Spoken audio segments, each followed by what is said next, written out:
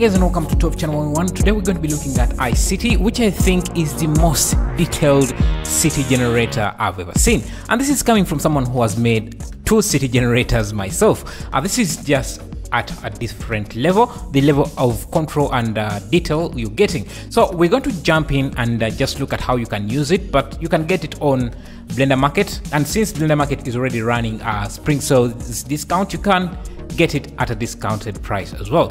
So let's jump in and see how this works. So after downloading the add-on, you can go under edit, preferences, and install it like any other add-on. Just search for icity, or it will likely be the first in the list here. So it's icity. Just enable that, and that's all you have to enable, and then you can find it in your end panel as icity. So this is what it looks like, and if you want to start a city, you just have to click on this start. It will get you this prompt. This might take some time. I think it takes about a few seconds to load in the city and import all the assets necessary to create the city you want. And remember, this is going to be the most detailed city generator you can ever think of. So just give it a few seconds for it to load in that data so that you can start working on your city. So this is what the city looks like, and you start off with this small block, and I'm going to go to cycles here to preview what this looks like. We start off in this nighttime scene, but I'm going to add in a sky texture so that looking at this during daytime. Now let me use my quick functions add-on.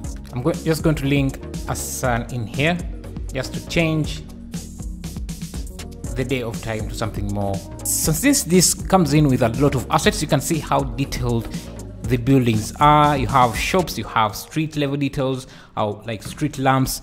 Even you get these dust or leaves and garbage around the city if you want that. But like I said, this comes in with a lot of assets. So if your PC is struggling to handle the add-on, they give you this proxy mode so that you can switch into that, so that you're working with just simple blocks like this.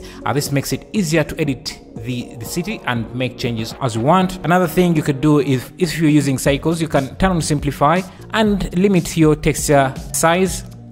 This will just make sure that when you are in edit mode with proxy off, your viewport will be a little bit faster and more responsive. So this city generator comes with a few modes that correspond with vertex mode, edge mode, and face mode. So if you are in vertex mode, you can extrude any face.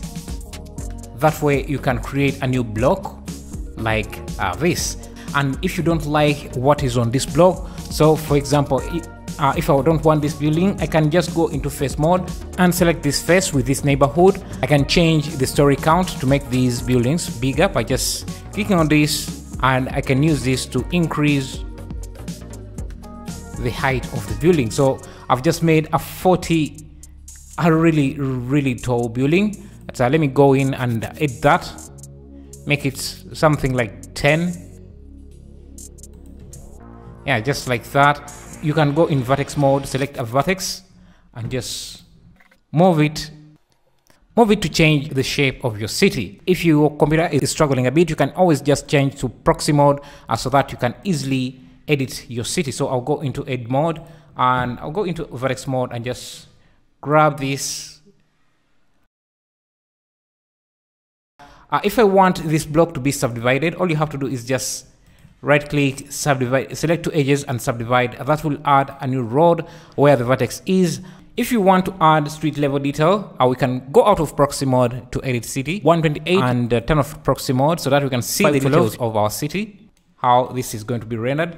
Now you can see that my textures don't look as detailed because what I've done is went to simplify and changed my texture resolution, texture limit to, if I bring it up to say something like, and that will improve texture detail I'm having. You can see now even these building signs are readable. If I bring it back to 128, my viewport is going to be more responsive. That will also help my computer so that it doesn't run out of GPU. But you can see the quality goes down a bit, but this is just a viewport rendering. When I'm rendering this out, I can have the texture limit set to no limit so that I can render all the detail that I want. I'm just doing it here so that my viewport is more responsive. So with this edge selected, you can go to the road settings and you can start changing a few things. I'm going to go to benches and add a few benches because I don't see anything. I'm going to select this, and if I want to add any benches here, I can just click assign and that will add the benches. If I want to switch them out to something different, I can easily do that as well. You can go even in the service sections and just add services. That is going to be trash bins, these trash bins here.